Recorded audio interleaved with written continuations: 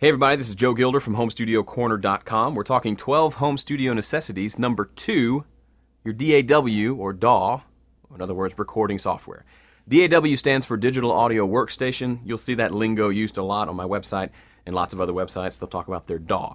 What is a DAW? Well, Pro Tools, Studio One from PreSonus, Cubase, Nuendo, Sonar, Ableton Live, the new thing from Reason, and Reaper is another big one. There's lots of them out there. And those of you, if I didn't say your platform, I'm sure you're going to leave a comment and ridicule me because of it.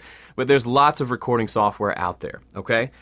And when you're just starting out, maybe you just used whatever you had available. Maybe you used GarageBand on your Mac, or maybe you had a free version of Cakewalk that you had on your computer or somebody gave you or whatever. When you're starting out, you're just learning, you're learning the ropes, you're trying to figure out this whole recording thing, if you even like it. So the software doesn't matter too much. But at some point, you're going to say, okay, I like this. I'd like to have some more features. I'd like to be able to do all the things I want to do, or all the things I see Joe doing in his videos and things like that. At that point, you're going to need to pick what software you're going to be using. Now, I'm going to say kind of the same thing like I said for the computer. It doesn't really matter what software you use. There have been hit records made on Pro Tools, obviously. There have been hit records made on Cubase and Sonar and Nuendo, all those different platforms. So what you use doesn't really matter all that much. I used Pro Tools for years. Now I'm using PreSonus Studio One. Okay, I'll do a series of videos explaining why, but I really don't feel like the difference is the software itself. It's kind of like, think of your favorite author, Ernest Hemingway. I'm not a big fan, he just popped in my head. I don't know his stuff, but Ernest Hemingway, great author, or Mark Twain.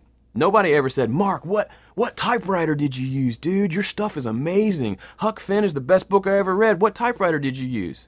That's stupid, right? Nobody would ask him what typewriter he used, or they may ask him, but nobody makes that correlation of, but if I use this typewriter, I'm going to release this classic, that's going to be read by children for centuries to come. That's just not the case. And it's the same thing with recording software.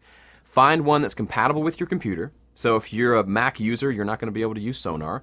If you're a PC user, you're not going to be able to use Logic. That's an obvious thing. And then just find one that kind of fits with your workflow. If you know somebody who's using software, take a look at theirs, see how it works. If it looks like something you could get your head around and seems fun to you, then go for it. At the end of the day, there's going to be a learning curve with any system, and no system is really that much better than another. They're just different. It's like different cars. This car will get you from A to B, so will this one. They do it different ways, they have different engines, but in the end of the day, you've got to know how to drive it, and they're going to do the same thing.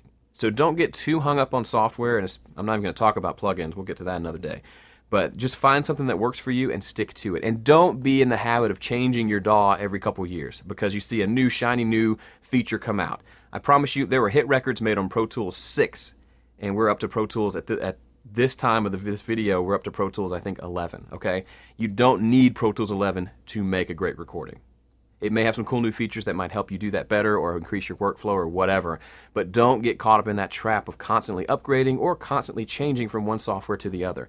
You know what that does? It takes up your time and keeps you from making music and has you just focused on learning software. And that's not cool, that's not fun, and it won't help you get better.